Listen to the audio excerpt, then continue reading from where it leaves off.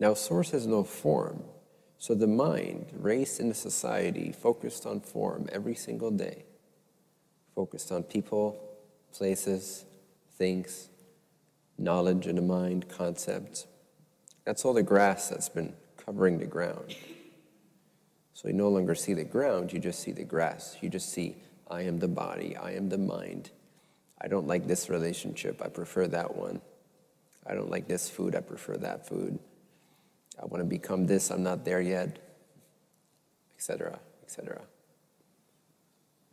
That's the grass. That's the stuff that's been growing over your original naked state. The aim of self-realization or God-realization is to mow the lawn.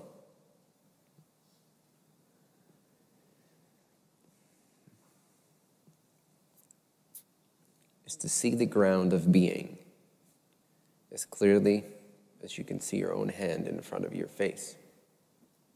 To see that you are God as clearly as you can see your hand in front of your face. To know that you are God. But in order to do this, we generally have to forget all the other stuff, at least for a moment. So see if you can forget who your parents were, who your children are, who your partner is.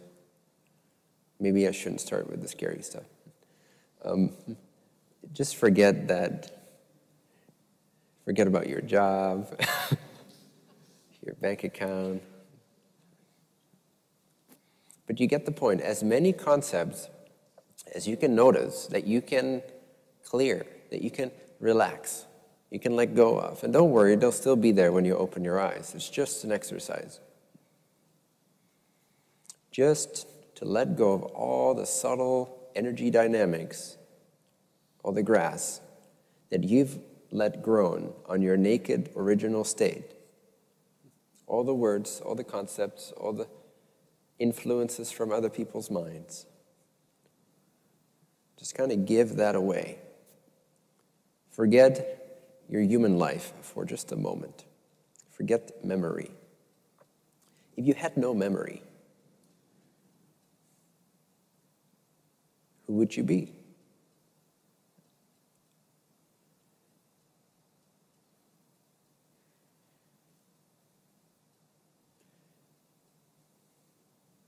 Without memory, it becomes really hard to claim any kind of identity in any object that appears to consciousness, to God. God is consciousness. God is alive. God is intelligence, awake. And it's formless. But most of us know only form. We've learned only to place our attention on form. To place our attention on the formless, the self, the subject, rather than objects. Most of us have never even for a second been aware of awareness itself. And so at first, it is a little challenging to maintain that. And so that's why I generally say, rather than trying to maintain that, simply for a few seconds at a time, say 2 to 5 seconds, you radically and abruptly, just throughout your daily life, but do it right now, you radically and abruptly and totally commit to dropping any and all thoughts. Just complete full stop. Full stop.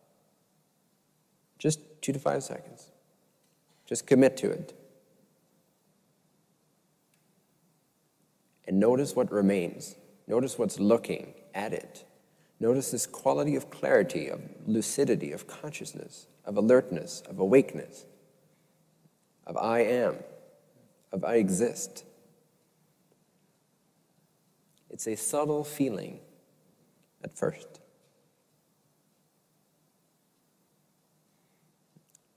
So you radically give away all thoughts, all concepts, all ownership, all beliefs, just for a moment.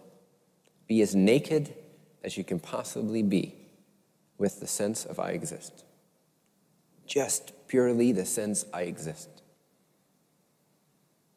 Just the sense. Not the words. They're just the entrance point. They're the door. They open. But the actual experience, before any words, the pure awareness of I exist, or I am. Awareness of being. Awareness of existing. Just that.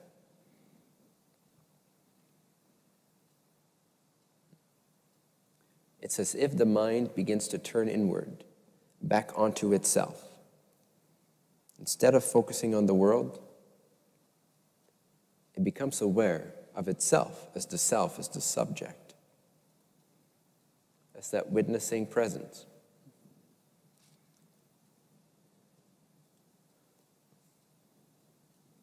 Once you find that feeling, you can practice. You can practice it a little bit right now, but we won't have enough time to practice it for long periods of time. But as you go home, you can practice more of this. But for now, find the subtle feeling, even if only a few seconds you maintain it. Just a couple seconds of awareness, noticing itself. Awareness saying to itself, I am aware that I am aware.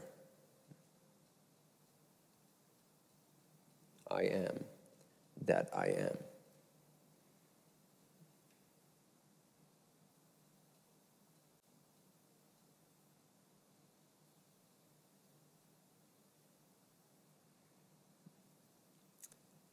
That's a moment of pure being. Over time, you will become more interested in this. At first, it will seem a little boring. For many, it's just a subtle feeling. But as you practice, it deepens. The rabbit hole deepens. And the kingdom of heaven will open up to you. Not to Jesus, not to me, not to Buddha, not to your priests, to you. The kingdom of heaven will open its gates to you. Direct contact. No more slavery. No more seeking outside when you are God, for Christ's sake. Focus on I am. I exist. Because that, my friends, has never changed throughout all the issues, problems, challenges, victories in your life. All the relationships that have come and gone. All the things you loved that had to let go of. All the things you desire, some of which have come to pass, some of which seem to forever be outside your grasp. All that human stuff has come and gone. But there is something about you that has never, ever, ever, ever, ever changed. When you looked in the mirror at 5 years old, it's the same presence that currently hears my voice. Same awareness is currently staring at the mirror at a body that's 5 years old. It's the same you. It's formless, it's eternal, but once entered into, once surrendered into, once practiced more and more, once devoted to, it opens its gates to the kingdom of heaven. The love, in other words, and the light of the one infinite Creator shall be known to you directly. The infinite, formless, vast expanse of eternal joy, bliss, love, clarity, light, awareness will be revealed. And the gate to this God state, which I often call the I or the I, the gate to it is the I am, is the I exist. It's that pure sense of being. Remember when you were 1 year old, or maybe you don't remember, but you can imagine. Imagine being 1 year old, 2 years old, and you weren't thinking yet in terms of words. You had no words in your mind. How liberating, just that alone. Now everything is filtered through words. But before you knew these words, picture yourself as a 1 year old. Was that 1 year old version of you not experiencing some form, some level of I exist? Was it not being? It knew I am pre-verbal, before concepts, before words. You want to go back to that state, before the words I am as a word is just a teaching, it's a pointer. Follow the pointer back to yourself, which is the subject. It's not really, it's more than the subject, but it's a good entrance point. Go to the subject, not the objects of your life. Who's the subject? See if you can feel the subject. And it's like a gradient that as you enter into it, it expands, it becomes brighter, more intense. It opens up. It's like a secret that keeps unfolding. It's like a mystery that keeps knowing itself deeper and more intimately and more joyfully, more blissfully with every go at it, with every practice run. But the beginning stages of this is simply the subject, you. When you say I, you mean the subject. You may not know this, but you do. The subject of life, right? The subject of your life is you. And everything that you observe comes and goes. But you are the subject to those items. You've always been around. There's one aspect of you that's always been around with your life. Everything that has a form has come and gone. But you, when you say me, that innermost sense of I, of me, that's your access point, that's your gateway. And start wherever on the gradient of love light you find yourself feeling the me sense. For some people, it may just be intellectual at this point. It's quite okay. Take it deeper. Over time, it will deepen. For some people, they may start to quite instantly feel a wave of bliss and joy and expanse, and like the world starts to sort of fade out a little bit. And there's a love and a light that starts to take over and become brighter and brighter. And some may, at some point, who knows, may even be now, have the realization that this is all there is. There only is love, light, awareness. The world is actually an illusion. You've never been anything but awareness, love, light, eternal, infinite, forever and ever, timelessly free. And forms are just imaginations by the mind. But you see, it's a gradient. You have to start with where you're at, and immediately you will begin to taste the benefits of this practice. So for 2 to 5 seconds, that's the beginning. For 2 to 5 seconds, you stop all your mental activity. You stop looking outward for objects, places, people, things, and thoughts, just for a few seconds. And you notice the subject that remains, this innermost sense of me, the innermost sense of I'm aware, I exist, I know this moment. And you stay with it just as long as you can, just a few seconds, just linger on that fragrance. The more you do this, the more the kingdom of heaven opens up to you. The more Christ consciousness starts to pervade your consciousness. Because it's the same one consciousness, ultimately. And the more you sort of let go of the world, your version of the world, your thoughts about the world, your thoughts about your life, if you dare to just kind of relax that for a moment, relax all that memory, relax all that tension, and you can do this gradually, depending on how comfortable you are with sort of the free fall into relaxation. But the point is to give away your world, because it creates the ego which veils the truth. It creates a separate sense of subject rather than the wholeness of the self. So give away as much of your life as you can, mentally, right? I'm not saying you should quit your job right now and all that stuff. I'm just saying during those exercise moments, you give away all ownership, all tension, all attachment to any of that as much, as deeply as you can. And you relax into that letting go. And for some people, even this will just take some time. The body might shake a little bit, or you might come up against some fear for letting go of those mental ideas that you believe you have to hold with so much tension. Otherwise, they'll disappear from your life. Right? So even the process of just relaxing attachments is already a challenge for most people. And that needs some time to relax and unwind and gain some trust in the process. Gain some trust in the unknown, in the free fall of what remains, the space that remains, when you stop thinking about your life just for that period of time. It's called meditation. Look it up. You can Google it.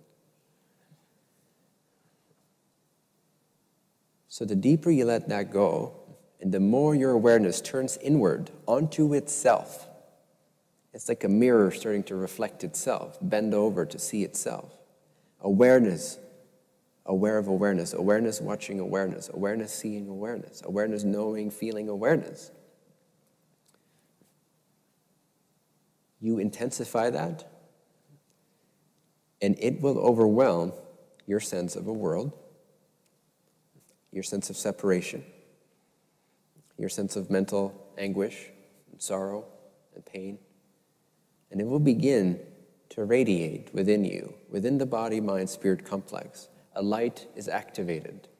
And the more it's nourished, the more it grows, the more it radiates, the brighter it becomes.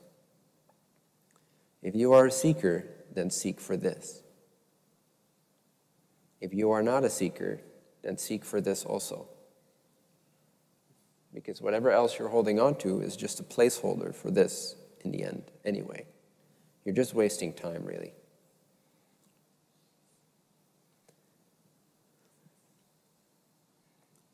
This is to know the Creator within, and it will unfold. It does not remain an intellectual statement of awareness, watching awareness. Those are just the words. It becomes a lived, radiating, illuminating, vibrant, alive, lucid, conscious, heightened experience. You start to raise your frequency, elevate your consciousness, and you start to begin to feel and understand and directly know the oneness of God that is your birthright, that is your nature, that you cannot ever escape no matter how hard you think. That which saw you in the mirror at 5 years old also sees you thinking your ass off.